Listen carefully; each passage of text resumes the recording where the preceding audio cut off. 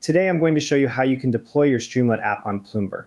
The Ploomber platform makes it quick and easy to deploy Streamlit, but also other Python web app frameworks such as Shiny, Panel, and Solara.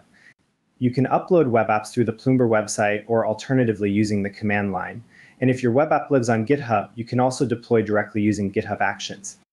To start, first go to ploomber.io and create an account. Next, once you're logged in, click New at the top left of the Applications page. Now on the Create page, we're going to select Create a New Application. Then we'll scroll down to the Framework section and select Streamlit. After that, we'll scroll down to the Source Code section. This is where we can drag and drop a compressed file with our Streamlit app.py and requirements.txt files. Once our code is uploaded, we scroll down to the Advanced section. This is where you can choose the number of CPUs, the amount of RAM, and the amount of GPUs for your project.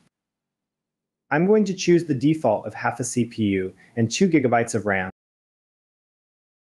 Now we can click Create and wait for the app to compile and deploy. I'm going to speed up the video here, but it took about 2 minutes for Ploomber to deploy this basic Streamlit app after I clicked Create.